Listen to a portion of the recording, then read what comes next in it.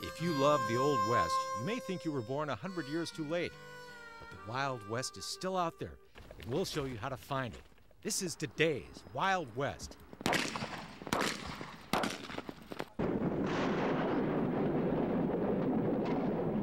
Coming up, the amazing career of Hollywood stuntman Lauren Janes, Western artist Ren River, the college course that'll teach you how to ride, and cowboy action shooting on foot and horseback. Hi, I'm Mark Bedore, and today we're at the 8th annual Great Northfield Raid. Now, the original Northfield Raid was back in September of 1876, when Jesse James and his gang got shot to pieces trying to rob a bank in Northfield, Minnesota. Today, Colt 45s and Winchester rifles will blaze away once again, but this time, it's just for fun. Gunslingers are dressed to kill. Everybody's got an itchy trigger finger. Just can't wait to open fire on all those targets.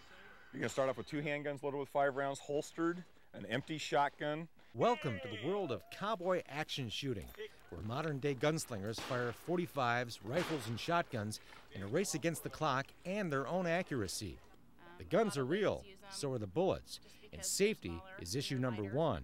Basically, we run what's called a cold range. Nobody runs around with a gun anytime that has ammo in it unless they're getting ready to shoot. Wolf, the cowboy nickname of Kent Bartels, is in charge. I am the range safety officer for the club that puts this shoot on. Wolf keeps a close eye on all the proceedings. Anyone who violates the rules in the slightest way is disqualified. But this sport has never had a single serious injury. That's because there are lots of built-in precautions. Competitors check in with the loading judge when it's their turn to fire. The judge checks to see that the gun is empty, then watches as the bullets are loaded. With safety assured, the fun can begin.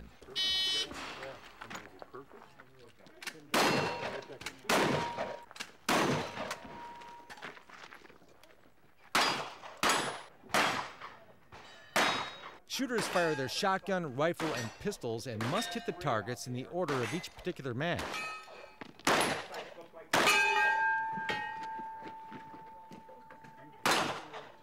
When the shooting stops, a judge rechecks the guns to make sure they're empty.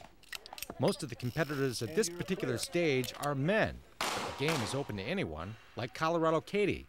You're proof that this is an equal opportunity sport. It's fun. Lee Lindell has been target shooting since she was a kid in Illinois, but this is the most fun with a gun she's ever had. Because of it's a little bit more difficult because you have to do things in order and you're on the clock. A big part of the fun are the Old West outfits and aliases. Whatever these folks do from Monday through Friday, come the weekend, they're all cowboys, or cavalry officers, or gunslingers, or gamblers, or whatever character they've chosen to become. You got one more pistol. It's just so fun to be able to fulfill a childhood fantasy. And for David Jones and David Jr., it's a great chance for father and son to spend time together. It's bonded our relationship immensely in the last year. Open it. It's empty. Open it. Now the 2. Remember the 2 on the back? Youngsters are welcome. And while they're having fun, they'll also learn gun safety and responsibility. But in a way, everybody out here is a kid. After all, what kid didn't grow up wanting to be a cowboy? This is your chance to make that dream come true, no matter how old you are. Everybody is happy and friendly and want to help everybody, and it's just fun to be here. And you're welcome to join the party. I'd like to have more people join it. It's really a lot of fun and a lot of comradeship. Cowboy action shooters will be glad to help you get started, just like they did with Don Busick, better known here as Gunhawk. They said, well, come on, shoot, you look like a cowboy. And I said, well, I don't have any guns. And about 5 cowboys jumped in and were handing me rifles and shotguns. Today's shoot is now over. Time to put away all that hardware. Dinner's on the grill, and later there will be music and dancing. So it is a little bit of a social club, too. That's one reason why I like it a lot. Next, a different kind of cowboy action shooting on horseback.